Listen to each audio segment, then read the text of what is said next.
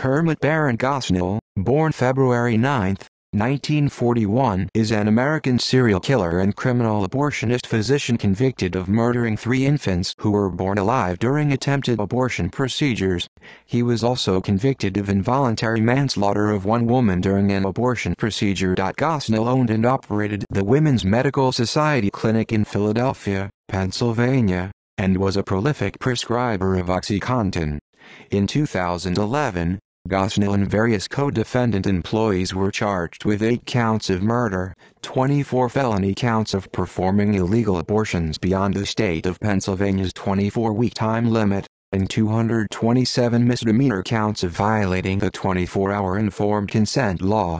The murder charges related to an adult patient, Kermit, who died following an abortion procedure, and 7 newborns said to have been killed by having their spinal cord severed with scissors after being born alive during attempted abortions. In May 2013, Gosnell was convicted of first-degree murder in the deaths of 3 of the infants and involuntary manslaughter in the death of Kermit. Gosnell was also convicted of 21 felony counts of illegal late-term abortion, and 211 counts of violating the 24-hour informed consent law. After his conviction, Gosnell waived his right to appeal in exchange for an agreement by prosecutors not to seek the death penalty. He was sentenced instead to life in prison without the possibility of parole. Background and early career. Kermit Gosnell was born on February 9, 1941, in Philadelphia, the only child of a gas station operator and a government clerk in an African-American family. He was a student at the city's Central High School, from which he graduated in 1959. Gosnell graduated from Dickinson College in Carlisle, PA with a bachelor's degree. Gosnell received his medical degree at the Jefferson Medical School in 1966.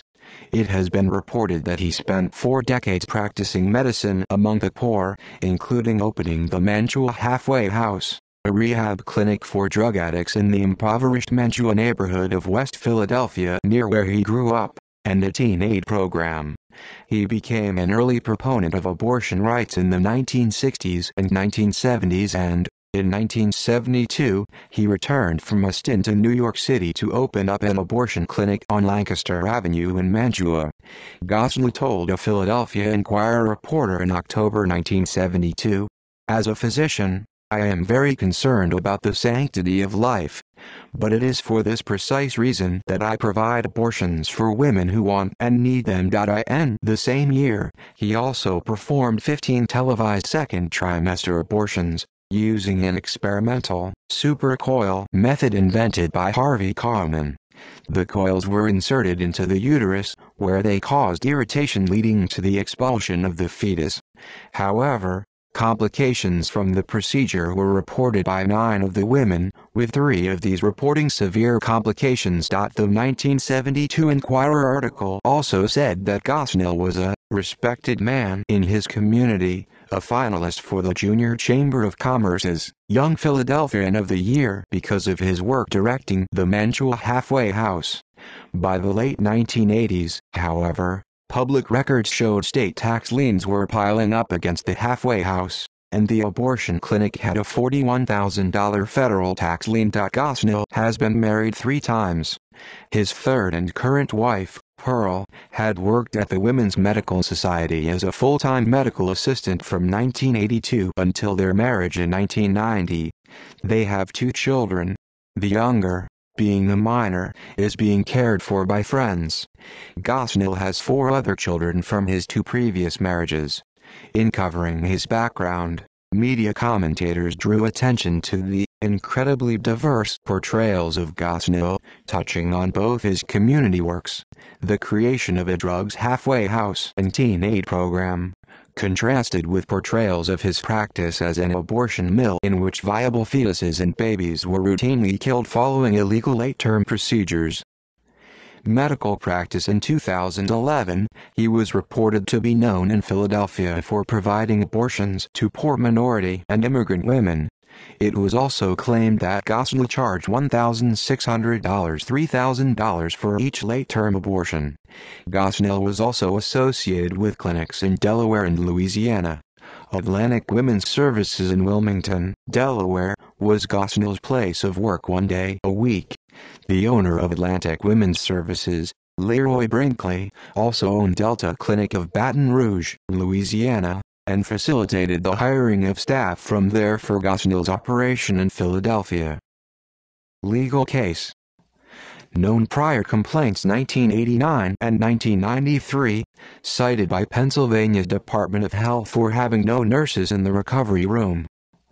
1996, censured and fined in both Pennsylvania and New York states, for employing unlicensed personnel.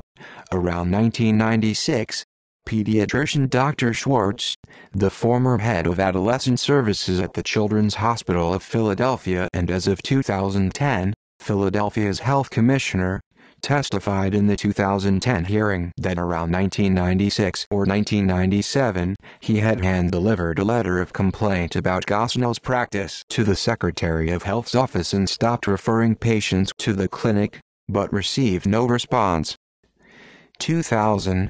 Civil lawsuit filed on behalf of the children of Samika Shaw, who had called the clinic the day after an abortion to report heavy bleeding, and died 3 days later of a perforated uterus and a bloodstream infection. The case alleged that Gosnell had failed to tell her to return to the clinic or seek emergency medical care. It was settled out of court in 2002 for $900,000.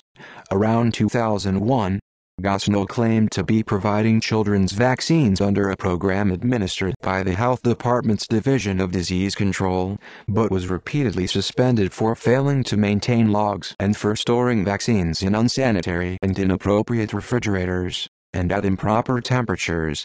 December 2001, ex-employee Marcella Choung gave what the grand jury would later call a detailed written complaint to the Pennsylvania Department of State, one which she followed up with an interview in March 2002. 2006, civil lawsuit filed by patient but dismissed as out of time. The complaint was that Gosnell had been unable to complete an abortion, but then apparently failed or refused to call paramedics or other clinical emergency personnel after the patient had needed help. The patient reported, "I really felt like he was going to let me die." In total during the course of his career, 46 known lawsuits had been filed against Gosnell over some 32 years. Observers claimed that there was a complete failure by Pennsylvania regulators who had overlooked other repeated concerns brought to their attention, including lack of trained staff, barbaric conditions, and a high level of illegal late-term abortions. 2010 raid. The Women's Medical Society was raided on February 18, 2010, under a search warrant by investigators from the FBI and state police. The raid was the result of a months-long investigation by the Drug Enforcement Administration, DEA, the Philadelphia Police Department, and the state's Dangerous Drug Offender Unit into suspected illegal drug prescription use at the practice. The investigation had also revealed the suspicious death of patient Karnamaya Mangar in 2009, which had in turn brought to light further information about unsanitary operations, use of untrained staff, and use of powerful drugs without proper medical supervision and control. Thus, when the February 2010 raid took place, staff from the Pennsylvania Department of State and Pennsylvania Department of Health also attended, as these issues were under their remit. When the team members entered the clinic, they were appalled, describing it to the grand jury as filthy, deplorable, disgusting, very unsanitary, very outdated, horrendous, and, by far, the worst that these experienced investigators had ever encountered. There was blood on the floor. A stench of urine filled the air. A flea-infested cat was wandering through the facility, and there were cat feces on the stairs. Semi-conscious women scheduled for abortions were moaning in the waiting room or the recovery room, where they sat on dirty recliners covered with blood-stained blankets. All the women had been sedated by unlicensed staff, long before Gosnell arrived at the clinic, and staff members could not accurately state what medications or dosages they had administered to the waiting patients. Many of the medications in inventory were past their expiration dates. Surgical procedure rooms were filthy and unsanitary, resembling a bad gas station restroom. Instruments were not sterile. Equipment was rusty and outdated. Oxygen equipment was covered with dust and had not been inspected. The same corroded suction tubing used for abortions was the only tubing available for oral airways if assistance for breathing was needed. Fetal remains were haphazardly stored throughout the clinic in bags, milk jugs, orange juice cartons, and even in cat food containers.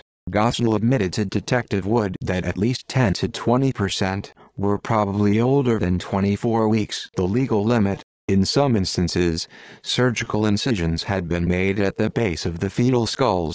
The investigators found a row of jars containing just the severed feet of fetuses. In the basement, they discovered medical waste piled high. The intact 19-week fetus delivered by Mrs. Mondar 3 months earlier was in a freezer. In all, the remains of 45 fetuses were recovered. At least 2 of them, and probably 3, had been viable. Gosnell's license to practice was suspended on February 22, 2010, and these and other findings were presented to a grand jury on May 4, 2010. Public discussion focused on claims of unsanitary conditions and other unacceptable conditions at the practices. Media reports stated that furniture and blankets were stained with blood, that freely roaming cats defecated wherever they pleased, and that non-sterilized equipment was used and reused on patients. According to the grand jury report, patients were given labor-inducing drugs by staff who had no medical training. Once labor began, the patient would be placed on a toilet.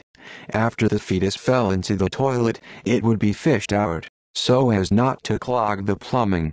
In the recovery room, patients were seated on dirty recliners covered in blood-stained blankets.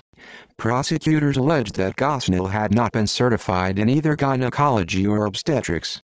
The grand jury estimated that Gosnell's practice took in $10,000 to $15,000 a night of additional income from his exceedingly high level of prescriptions. 2011 arrest. Gosnell was arrested on January 19, 2011, 5 days after the certification of the grand jury's report. He was charged with 8 counts of murder.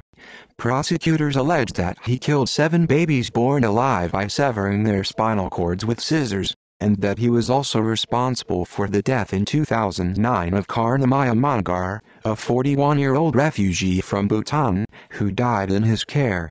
Gosnell's wife, Pearl, and 8 other suspects were also arrested in connection with the case. The Drug Enforcement Administration, the Federal Bureau of Investigation, and the Office of the Inspector General also sought a 23-count indictment charging Gosnell and 7 members of his former staff with drug conspiracy, relating to the practices illegally prescribing highly addictive painkillers and sedatives outside the usual course of professional practice and not for a legitimate medical purpose. The third-degree murder charge relates to Kermit Mangar. According to prosecutors, Gosnell's staff gave the 90-pound woman a lethal dose of anesthesia and painkillers. The 7 other murder charges are all of first-degree murder. They relate to babies, whom staff have testified they saw move or cry after complete birth, and whose deaths are alleged to have resulted from subsequent lethal action. They arise because of the born alive rule, a principle of common law which stipulates that by default, for legal purposes, personhood arises, and therefore unlawful killing constituting murder becomes possible immediately upon the victims being born alive. Several U.S. states as well as federal legislation have more specific laws to protect fetuses and newborn babies. See Fetal Rights and Born Alive laws in the United States.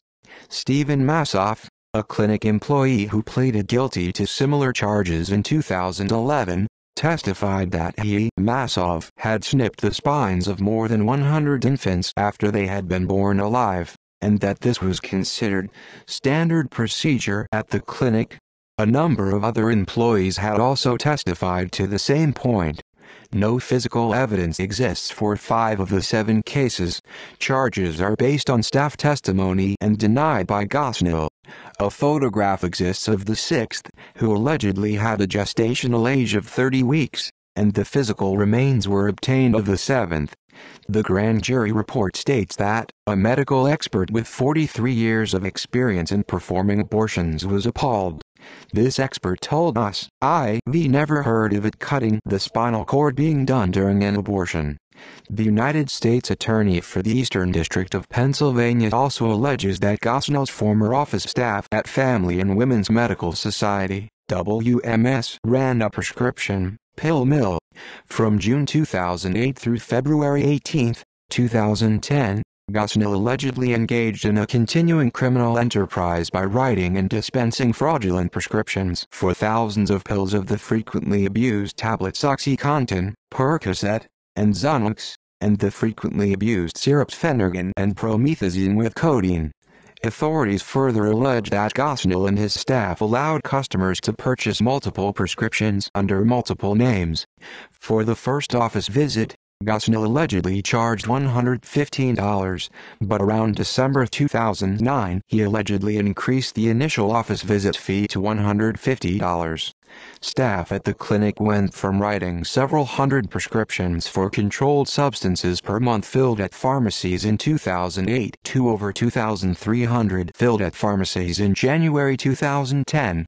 Gosnell, with the assistance of his staff, is said to have distributed and dispensed more than 500,000 pills containing oxycodone, more than 400,000 pills containing alprazolam, and more than 19,000 ounces of cough syrup containing codeine. Gosnell's lawyer states that everybody's made him the butcher, this, that and the other thing without any trial, without anything being exposed to the public, and everybody's found him guilty. That's not right.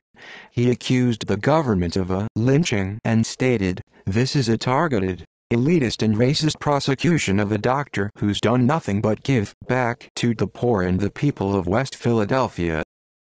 Cases cited in the media. Examples of cases cited in the media include: girl age 15, accompanied by relative, 1998, said to have told Gosnell she changed her mind about the abortion once inside the practice. Gosnell allegedly got upset, ripped off the patient's clothing, and forcibly restrained her. The patient later stated that Gosnell told her, "This is the same care that I would give to my own daughter." She regained consciousness 12 hours later at her aunt's home, the abortion having been completed against her will.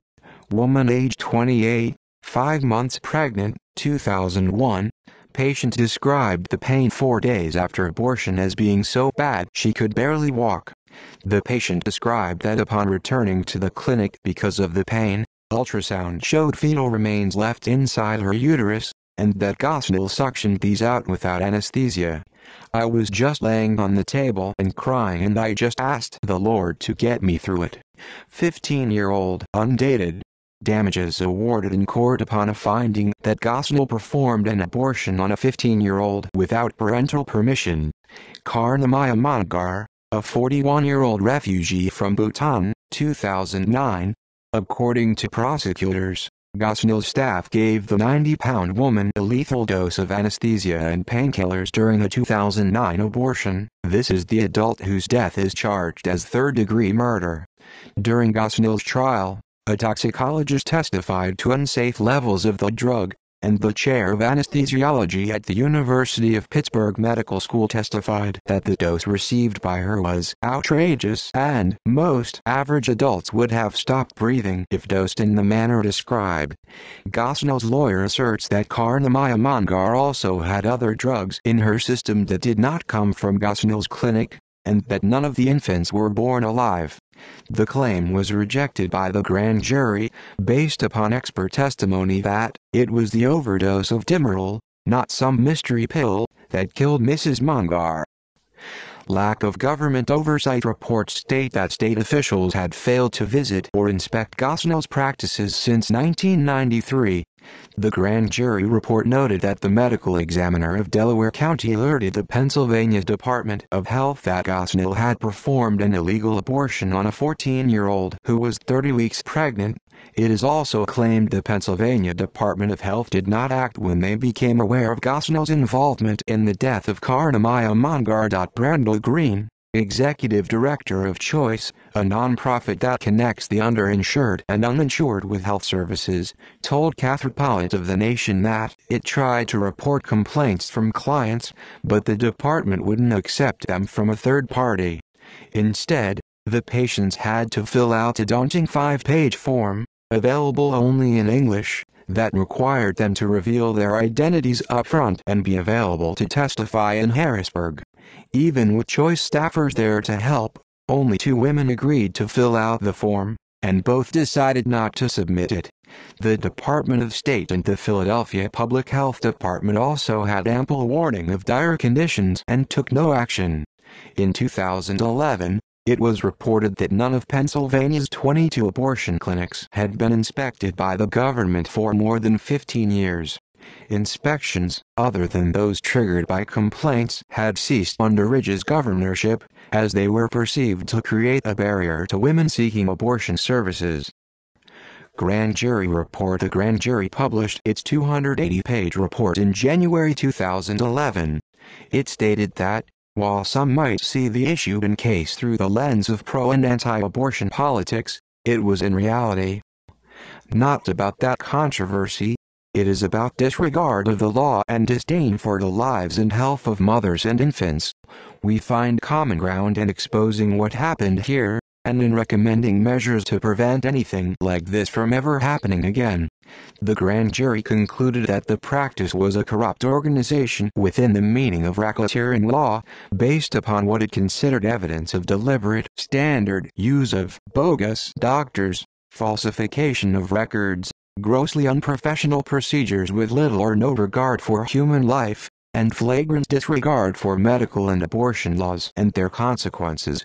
Key findings included practice conditions and procedures: extreme unsanitary conditions, resulting in cases of STDs and sepsis; pervasive non-sterile conditions, blood-stained materials and instruments; contamination of the facilities by animal feces, urine, and other noxious fluids and waste; and months-old fetal remains stored in jars, bags and jugs. In 2013, the trial heard that Gosnell had also been in dispute with his medical waste company, with the latter stopping their services. Surgical malpractice, including perforation of bodily organs and, on at least 2 occasions, death; improper equipment and usage, including repeated reuse, over and over, of disposable supplies, and generally broken life-saving and monitoring equipment, including blood pressure monitoring, oximeters, and defibrillators; padlocked emergency access and exit routes; lack of properly trained staff; bogus doctors, unqualified, unlicensed and unsupervised staff who misrepresented themselves to patients as qualified licensed clinicians, and no qualified nurses. The jury reported that most of Gosnell's employees who worked with patients had little or no remotely relevant training or education. Ex-employee Marcella Choung, who in 2001 and at interview in 2002 gave a detailed written complaint to the Pennsylvania Department of State, testified that her training for anesthesia consisted of a 15-minute description by Gosnell and reading a chart he had posted in a cabinet.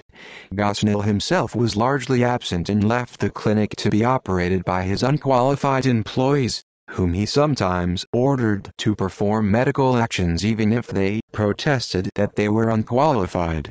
Employees testified they had to rely on themselves, as Gosnell disliked it when workers disturbed him by calling for medication advice, operation of a prescription treadmill whereby blank-signed prescriptions would be left for those seeking controlled medications, unsupervised and uncontrolled by a practitioner, which was the subject of a parallel and separate federal investigation; willful noncompliance with laws intended to safeguard vulnerable women, including noncompliance with requirements for mandatory counseling, consent for minors, waiting periods between visiting and surgery, fraudulent temporary employment of a nurse for 4 days during an NAF inspection, with the aim of deceiving the inspectors into believing that his practice staff included a licensed registered nurse, which it did not. Over the few days of their on-site review, the nurse resigned upon realizing the fraud, which also involved Gosnell taking her paycheck back afterwards and paying her in cash instead. Fraudulent recording of gestational age and training of staff to manipulate ultrasound in a way that would match the stated number of weeks. Dishonest statements by Gosnell and employees to investigators, including claims that Ms. Mongar's death was due to her own action, discredited forensically. Falsification and destruction of records, and lying about the manner of her death and Gosnell's lack of presence for anesthesia. Patients given labor and delivery-inducing drugs during the day, then left waiting until late evening for Gosnell to attend or for surgery. Many gave birth during the day as a result, and employees testified it was standard procedure for women to deliver fetuses and viable babies into toilets while waiting for his arrival. Practice staff routinely delivered living babies in the 3rd trimester, subsequently killing them, or ensuring their death. As part of this, fetuses and babies had their demise ensured post-operatively by severing of the spinal cord with scissors, known by staff as snipping. Most of these were deemed unfeasible to prosecute because files and other evidence were not held, although the report stipulates they numbered in the hundreds. Among the few cases where tangible evidence existed, the jury noted a boy aged 30 weeks at 6 pounds, a frozen body in a water container of at least 28 weeks, remains of at least one abortion of over 32 weeks for which an extra $1,000 had been demanded, testimony of a baby heard to make noise, and the baby left, moving and breathing for at least 20 minutes prior to snipping. The jury heard testimony about special Sunday sessions, at which only Gosnell and his wife were present, which the jury suspected, and in some cases was able to corroborate, would include cases that were more advanced in time, or more disturbing. Over time, Gosnell and his practice acquired a bad reputation, and during the decade 2009, local community organizations ceased referring patients there. To compensate, the practice took on referrals from other in-state cities. It became understood that Gosnell's center would perform abortions at any stage, without regard for legal limits. Where induced labor failed, Dr. Gosnell would attempt to abort surgically, often calamitously for the woman involved. Example outcomes included: woman left lying in place for hours after Gosnell tore her cervix and colon, relatives called police after entrance refused, remedial colon surgery required, woman sent home with fetal remains unremoved, serious infection led to near death, punctured uterus leading to shock from blood loss and hysterectomy, woman held for hours by the practice.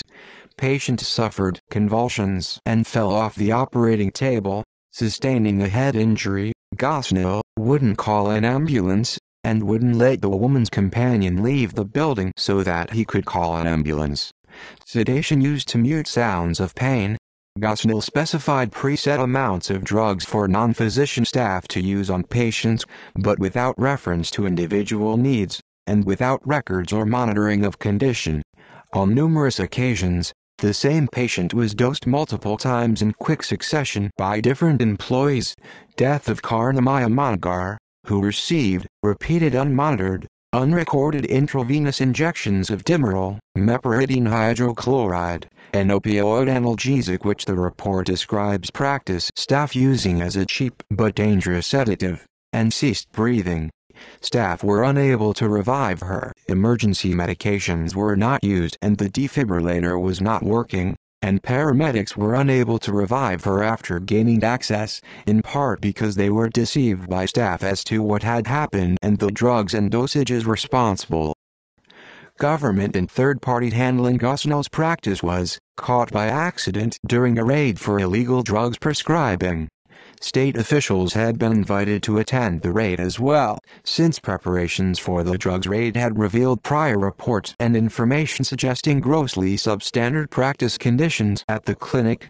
Pennsylvania's Department of Health failed to regulate properly and failed to ensure that the issues noticed were addressed on the few occasions around 1990 that Gosnell was inspected, and ceased inspections, for political reasons, to reduce a perceived deterrent. At the time Tom Ridge took office as governor of the state, inspections were still to continue if complaints were received, yet repeated complaints did not trigger an investigation.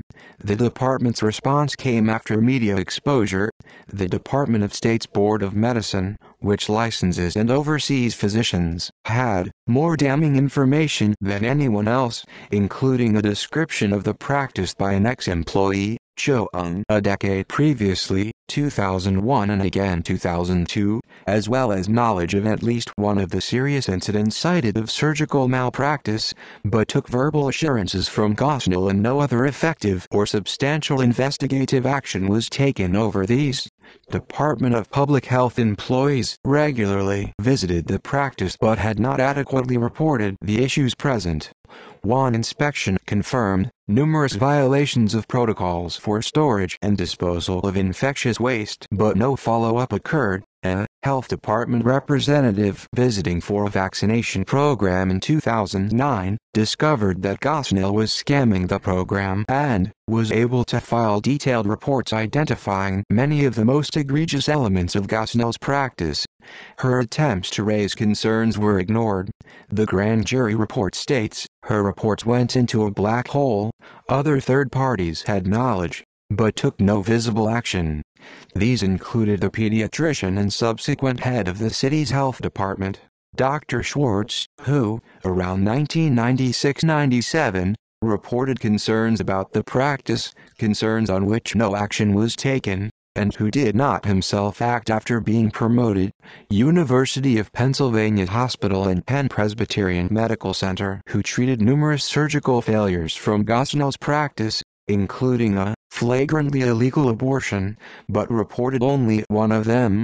The National Abortion Federation, whose evaluator around 2009 noted records were not properly kept, that risks were not explained, that patients were not monitored, that equipment was not available, that anesthesia was misused, and concluded it was the worst abortion clinic she had ever inspected, but no report was made of this to any official body.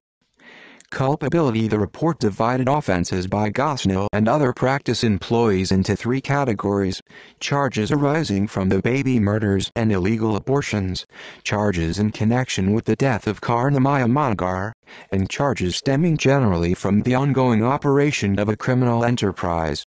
The charges recommended were Gosnell, Williams, Moten, and Masov, charged with first-degree murder for the post-operative killings where evidence existed that the baby was born alive. Gosnell, Williams, Moten, Masov, and West, charged with conspiracy to commit murder in relation to hundreds of unidentifiable instances of post-operative killings called snipping by staff. The jury also recommended charges of solicitation to commit murder by Gosnell and, as co-conspirators, Williams, West, and Gosnell's wife, charged with various violations of the Abortion Control Act, including infanticide and illegal late-term abortions. Gosnell, Williams, and West, charged with third-degree murder, Pennsylvania's equivalent to reckless or voluntary manslaughter, drug delivery resulting in death, violations of the Controlled Substances Act, and conspiracy in regard to the death of Karnamaya Mangar. The report states, Gosnell's contempt for the law and his patience cost Karnamaya Mangar her life. Her death was the direct result of deliberate and dangerous conduct by Gosnell and his staff. Gosnell, West, and Hampton, charged with enduring apprehension and lying to the police, medical practitioner, and the grand jury about the circumstances of Mangar's death. Hampton was also charged with perjury in the same matter. Gosnell, recommended to be charged with abuse of corpses. in regards to the mutilation of babies and fetuses by cutting off their feet and the bizarre storage of parts of fetal bodies in around 30 jars and other containers at his practice. His explanation that this was done for possible paternity cases was rejected out of hand. The grand jury also concluded that illegality was so integral to the operation of the Women's Medical Society that the business itself was a corrupt organization. 18 PA.C.S. Paragraph 911. Based on a pattern of racketeering activity: Gosnell, Williams, West, Moten, Joe, Baldwin, Gosnell's wife, Massow, and O'Neill, charged with running that organization or conspiring to do so. Massow and O'Neill, charged with theft by deception for pretending to be doctors, and billing for their services as if they were licensed physicians, and, with Gosnell, conspiracy to this effect. Gosnell, charged with obstruction and tampering with evidence, for altering his patient files to hide illegality and for destroying or removing other files entirely. Gosnell and Baldwin, charged with corrupting the morals of a minor by hiring her 15-year-old daughter as a staff member, who was required to work 50-hour weeks starting after school until past midnight, during which she was exposed to the full horrors of Gosnell's practice. Of Gosnell himself, the report concluded, "We believe, given the manner in which Gosnell operated, that he killed the vast majority of babies that he aborted after 24 weeks. We cannot, however, recommend murder charges for all of these cases. In order to constitute murder, the act must involve a baby who was born alive. Because files were falsified or removed from the facility and possibly destroyed, we cannot substantiate all of the individual cases in which charges might otherwise have resulted." The report also examined the failings of official parties, and the key findings analyzed in two categories. Janice Stolowski of the Pennsylvania Department of Health, who personally participated in the 1992 site visit, but decided to let Gosnell slide on the violations that were already evident then. She eventually rose to become director of the division that was supposed to regulate abortion providers, but never looked at Gosnell despite specific complaints from lawyers, a doctor, and a medical examiner. After she was nonetheless promoted, her successor as division director, Cynthia Boyne, failed to order an investigation of the clinic even when Karnamaya Mongar died there. Senior legal counsel Kenneth Brody insisted that the department had no legal obligation to monitor abortion clinics, even though it exercised such a duty until the Ridge administration, and exercised it again as soon as Gosnell became big news. The agency's head lawyer, Chief Counsel Christine Dutton, defended the department's indifference. "People die," she said. Lawyers at the Pennsylvania Department of State behaved in the same fashion. Attorneys Mark Greenwald, Charles Hartwell, David Grubb, Andrew Kramer, William Newport, Juan Ruiz, and Kerry Maloney were confronted with a growing pile of disquieting facts about Gosnell, including a detailed, inside account from a former employee, Marcella Choung, 2001, and a 22-year-old dead woman. Every time, though, they managed to dismiss the evidence as immaterial, until the facts hit the fan. Recommendations: the Department of Health should explicitly regulate and annually inspect abortion practices, and examine patient files, licenses, and equipment on site. Second trimester abortions should be performed or supervised by doctors who are board certified in obstetrics and gynecology. The Department of State must repair its review process, including easier reporting, confidentiality, post-investigation response, with cases automatically checked against past records, malpractice databases, and full past history. Reports about individual doctors checked against reports of medical offices where they worked, and vice versa. The Department of Public Health should do at least as much to control infectious medical waste as it does to inspect swimming pools. The conclusions finished by examining the extent to which legislation had been inadequate, and the scope for legislative change, concluding that statutory changes are necessary as well. Infanticide and third trimester abortion are serious crimes. The 2-year statute of limitations currently applicable for these offenses is inadequate to their severity. The limitations period for late abortion should be extended to 5 years. Infanticide, like homicide, should have none. Impersonating a physician is also a serious, and potentially very dangerous, act. Yet under current law it is not a crime at all. An appropriate criminal provision should be enacted. There may also be other statutory and regulatory revisions that we, as lay people, have not thought to consider. Legislative hearings may be appropriate to further examine these issues. Trial in 2011, Gosnell, his wife Pearl, and 8 other clinic employees were charged in the case. 8, including Gosnell's wife, subsequently pleaded guilty, most of whom would testify against Gosnell, and 3 of these pleaded guilty to third-degree murder, carrying a 20 to 40-year term. A gag order was imposed on both defense and prosecution in April 2011, to bar them from talking to the media before the trial. In December 2011, Pearl Gosnell pleaded guilty to performing illegal abortions, conspiracy, criminal conspiracy and corrupt organization. Due to spousal privilege, she would not have to testify against Gosnell, although she could still go to prison. She had testified to the grand jury that she alone assisted on Sundays, and that her role was to help do the instruments in the procedure room and to monitor patients in the recovery room. Another employee testified that she assisted with late-term abortions on Sundays or days we were closed to do special cases. As a result, the only employee on trial with Gosnell was Eileen O'Neill, who allegedly held herself out as a doctor at the clinic when she was not licensed. Her lawyer told jurors she never did so, and performed medical duties only under Gosnell's orders. On March 18, 2013, opening statements were given in a Philadelphia court. On April 23, after the prosecution had rested its case, the judge dismissed 3 of the 7 first-degree murder charges. The next day the judge reinstated charges related to one and dismissed another, explaining the wrong charge had been mistakenly dismissed, the 1 count of infanticide, and all 5 charges of abusing the corpse Gosnell had been charged with, as well as 6 of the 9 charges of theft by deception faced by O'Neill. No formal ruling has yet been given for these dismissals.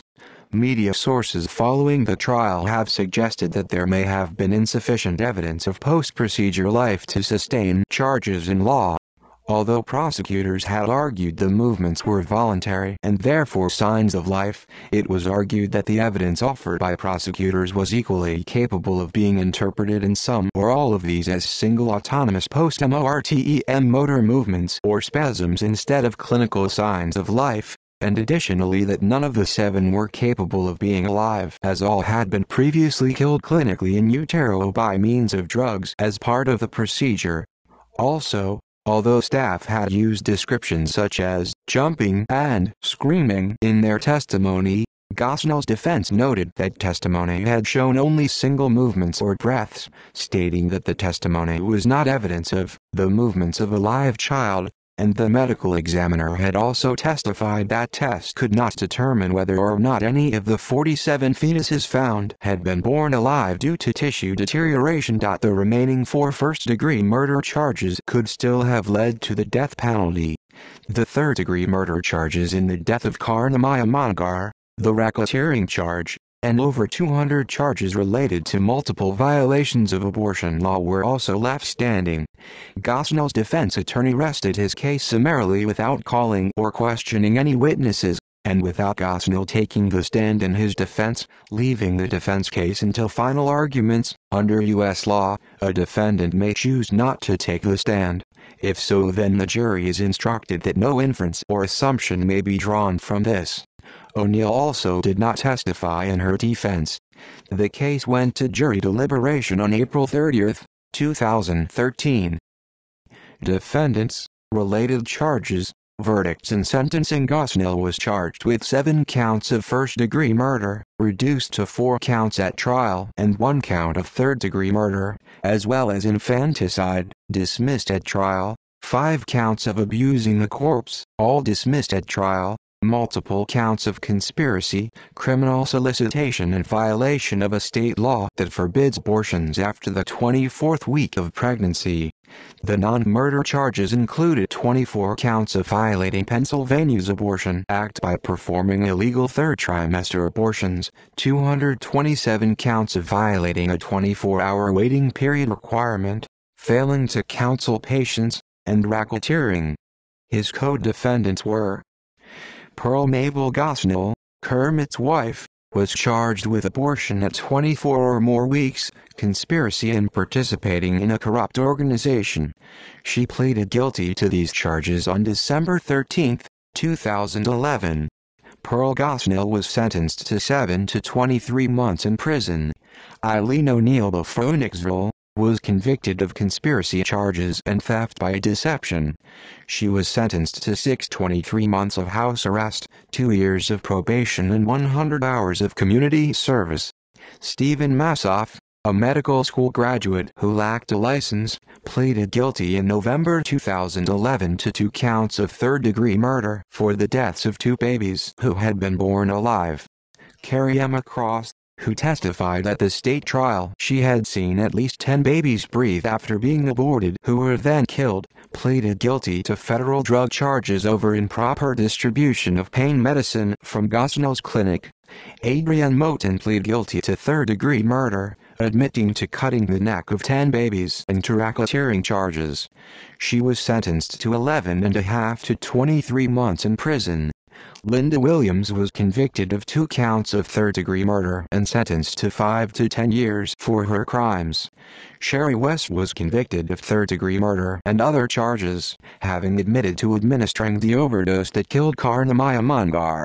She was sentenced to 5 to 10 years in prison. Madeline Joe, of Philadelphia, the clinic's office manager, pleaded guilty to conspiracy charges. Elizabeth Hampton, Gosnell's sister-in-law, admitted charges of perjury. She was sentenced to 1 year of probation. Tina Baldwin pleaded guilty to racketeering, conspiracy and corruption of a minor. She was sentenced to 30 months probation. On May 13, 2013, the jury reported that they were deadlocked on 2 counts.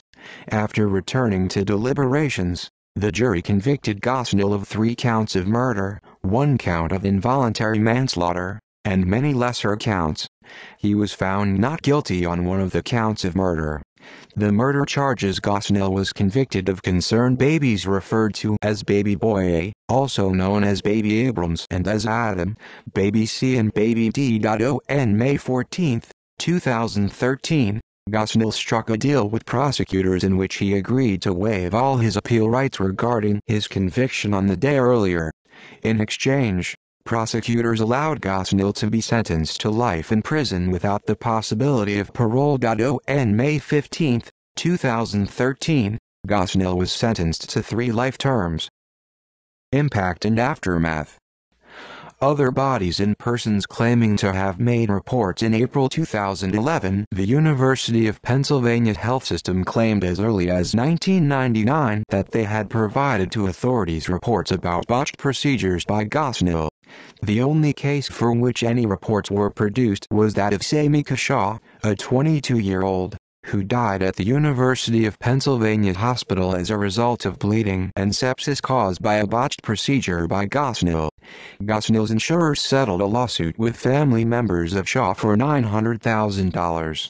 The health system also claims other undocumented reports were made orally, for which they did not have records.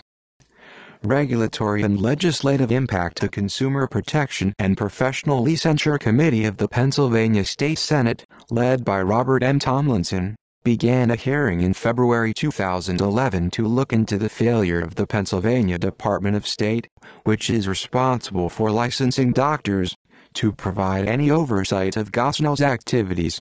At the same time, the Public Health and Welfare Committee of the State Senate, chaired by Pat Vance, conducted hearings on the Pennsylvania State Health Department's failure to put a stop to Gosnell's activities. In part as a result of the grand jury report on Gosnell, in late 2011, Pennsylvania passed a law, SB 732, that places abortion clinics under the same health and safety regulations as other outpatient surgical centers. Among those who supported the bill was Democrat Margo L. Davidson, whose cousin Samika Shaw died as a result of procedures done by Gosnell.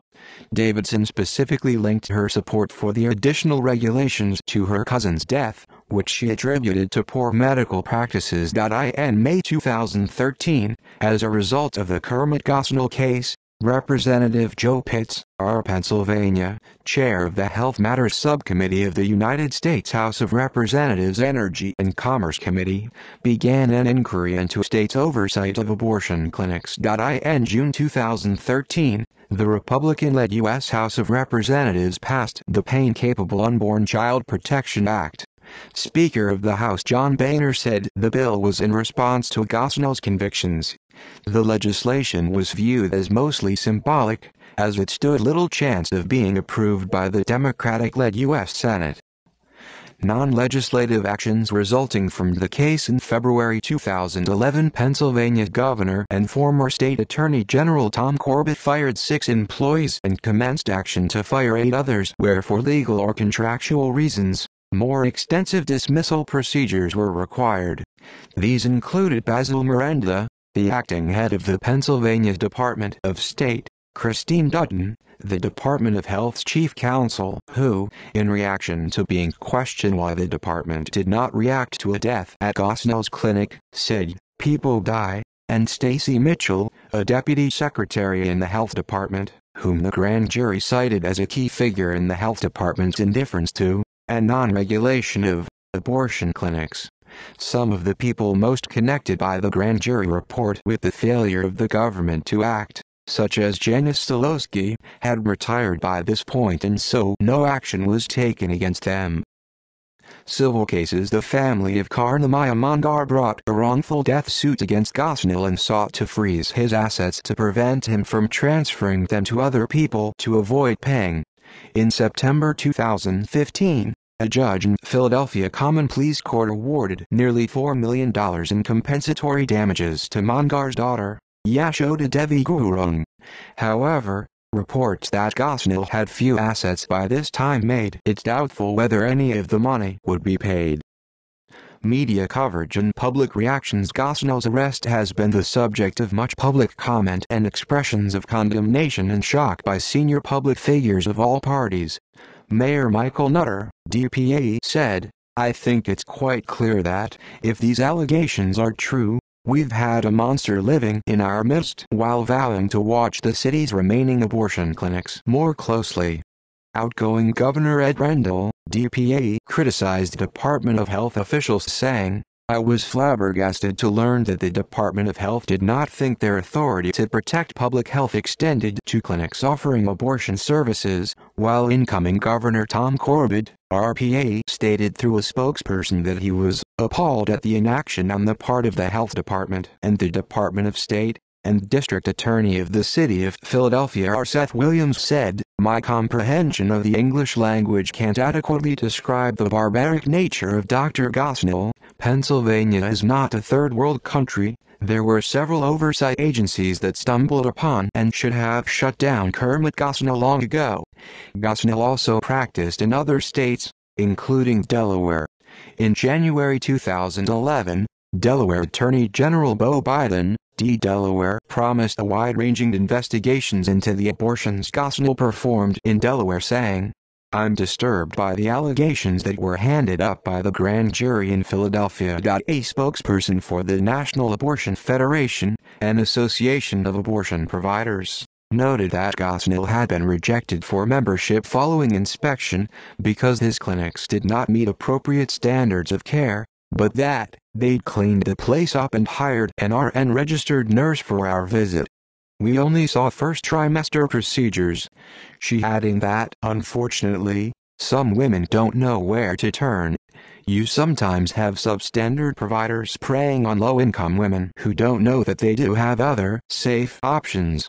A spokesperson for Planned Parenthood in southeastern Pennsylvania condemned Gosnell, saying, "We would condemn any physician who does not follow the law or endangers anyone's health. All women should have access to high-quality care when they are vulnerable and facing difficult decisions."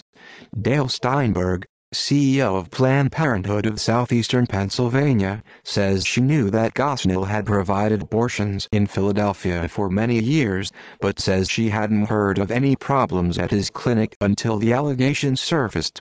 She has been quoted as stating that, when Gosnell was in practice, women would sometimes come to Planned Parenthood for services after first visiting Gosnell's West Philadelphia clinic, and would complain to staff about the conditions there.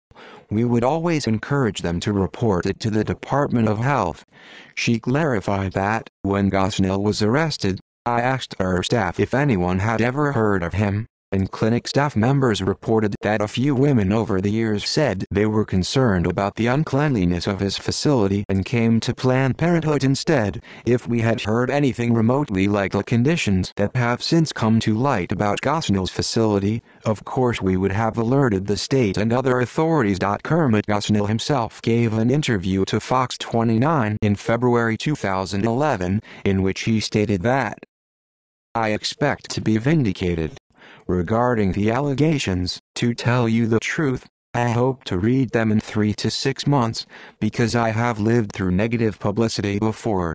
It's something I have personally experienced several times before, where my surgical abilities have been challenged, where the choices that I have made have not always been perfect. If you are not making mistakes, you are not really attempting to do something, so I think that my patients are aware that I do my very best by them. The standard that I share with everyone that I frequently say is that I provide the same care that I would provide my own daughter. I feel I have a story to tell. My work to the community is of value." Gosnell reported that he received outpouring of support letters. "I have gotten wonderful little messages of support, and confidence that I am a good person will prevail." Criticism of media coverage. A perception had built up among some journalists and pro-life groups that there had been a reluctance to report on the trial among mainstream media. In an April 11, 2013 opinion column for USA Today, Kirsten Powers wrote, "A LexisNexis search shows none of the news shows on the 3 major national television networks has mentioned a Gosnell trial in the last 3 months, and that national press coverage was represented by a Wall Street Journal columnist who hijacked a segment on Meet the Press, a single-page A17 story on the first day of the trial by the New York Times, and no original coverage by the Washington Post." While Kirsten Powers is credited by some for drawing media coverage to the Gosnell trial, Dave Weigel at Slate.com reported it was conservatives' aggressive use of social media, especially Twitter, that goaded the press into covering the trial in Philadelphia. According to Weigel, Troy Newman, president of the Kansas-based pro-life Operation Rescue, had organized a Twitter campaign using #Gosnell to break the Gosnell media blackout. Key to that social media campaign was a picture of rows of empty media seats in the Gosnell courtroom taken by Calkins media columnist J.D. Mullane. Mullane told Weigel he was struck by the absence of media at the trial, and took out his iPhone and snapped the picture, tweeting it later that night. Mullane retweeted the photo a few more times, with different captions, because it had been packed into a snowball of criticism which included Powers' column for USA Today. Weigel wrote, "The empty seats photograph was used by pro-life activists to show proof of media dereliction." Weigel wrote, "It worked." An estimated 106,000 Gosnell tweets later, on April 15, Mullane reported that major networks and newspapers had sent their reporters to cover the trial. Fox News, The New York Times, The Washington Post. Writing for The Washington Post, Melinda Hamburger responded that, "We didn't write more because the only abortion story most outlets ever cover in the news pages is every single threat or perceived threat to abortion rights. In fact, that is so fixed a view of what constitutes coverage of that issue that it's genuinely hard, I think, for many journalists to see a story outside that paradigm as news. That's not so much a conscious decision as a reflex, but the effect is one-sided coverage. Explaining why some of her colleagues did not report on the story, Henberger wrote, "One colleague viewed Gosnell's alleged atrocities as a local crime story, though I can't think of another mass murder, with hundreds of victims, that we ever saw that way." Another said it was just too lurid, though that didn't keep us from covering Jeffrey Dahmer, or that aspiring cannibal at the NYPD. Writing for Bloomberg View, Jeffrey Goldberg said that this story upsets a particular narrative about the reality of certain types of abortion, and that reality isn't something some pro-choice absolutists want to discuss. The Los Angeles Times, The Atlantic, Slate, and Time all published opinion columns where the writer thought the incident was not getting as much media coverage as it deserved. Megan McArdle explains that she didn't cover it because it made her ill, but also how being pro-choice influenced writers, saying, "Most of us tend to be less interested in sick-making stories if the sick-making was done by our side," saying, "This story should have been covered much more than it was, covered as a national policy issue, not a local crime story." Martin Barron, the Post's executive editor, claims he wasn't aware of the story until Thursday, the 11th of April, when readers began emailing him about it, saying, "I wish I could be conscious of all stories everywhere, but I can't be." They ultimately decided that, in fact, the story warranted attention because of the seriousness and scope of the alleged crimes and because this was a case that resonated in policy arguments and national politics, adding, "In retrospect, we regret not having staffed the trial sooner. But, as you know, we don't have unlimited resources, and there is a lot of competition for our staff's attention." He insisted that, "We never decide what to cover for ideological reasons, no matter what critics might claim. Accusations of ideological motives are easy to make, even if they're not supported by the facts." The New York Times also acknowledged the lack of coverage and reported on the online campaign and subsequent increase in coverage of the case. While Power's piece clearly sparked debate among journalists, Catherine Bindley also highlights contrasting views, as does Paul Farhi. A column on Salon.com questioned whether the Gosnell case was an example of liberal media bias, saying that conservative media and politicians had also given little attention to the story until April 2013. In April 2013, 71 other members of Congress joined Congresswoman Marsha Blackburn in a letter condemning the media blackout on the Gosnell trial. Movie. In early 2014, filmmakers Anne McElhinney, Phelim McAleer, and Magdalena Seggiator announced they would be producing a true crime drama film of the Gosnell crimes. Nick Searcy would direct, and John Sullivan would serve as executive producer. The working title for the film is Gosnell, America's Biggest Serial Killer. The producers raised money for production of the movie on the crowdfunding site Indiegogo, receiving $2.3 million from backers. Andrew Clavin was hired to be the screenwriter for the movie. Earl Billings would play Gosnell, and Dean Cain would play Detective James Wood. The producers announced on June 26, 2018, that they had signed a distribution deal for the movie, which opened in about 750 theaters in October 12, 2018. As well, the filmmakers wrote a book titled Gosnell, The Untold Story of America's Most Prolific Serial Killer. The book was released on January 24, 2017. The book quickly rose to the number 3 spot on Amazon's bestseller list, and number 1 on their Hot New Releases list. See also: abortion-related. Other references. Bibliography. Williams, R. Seth, January 14, 2011, Report of the Grand Jury, Court of Common Pleas, 1st Judicial District of Pennsylvania, PDF, Court of Common Pleas of Pennsylvania, archived from the original PDF on April 15, 2013. External links: History of Dr. Kermit Gosnell Case. Philly.com.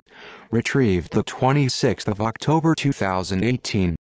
Calhoun, Samuel, October 2011, Stopping Philadelphia Abortion Provider Kermit Gosnell and Preventing Others Like Him, an Outcome That Both Pro-Choicers and Pro-Lifers Should Support. PDF, Villanova Law Review, 57, a professor at Washington and Lee University School of Law. 40-page analysis from a legal perspective. Dr. Kermit Gosnell trial. Snopes, Kermit Gosnell guilty. Verdict announced in abortion doctor trial. Video report by the Huffington Post.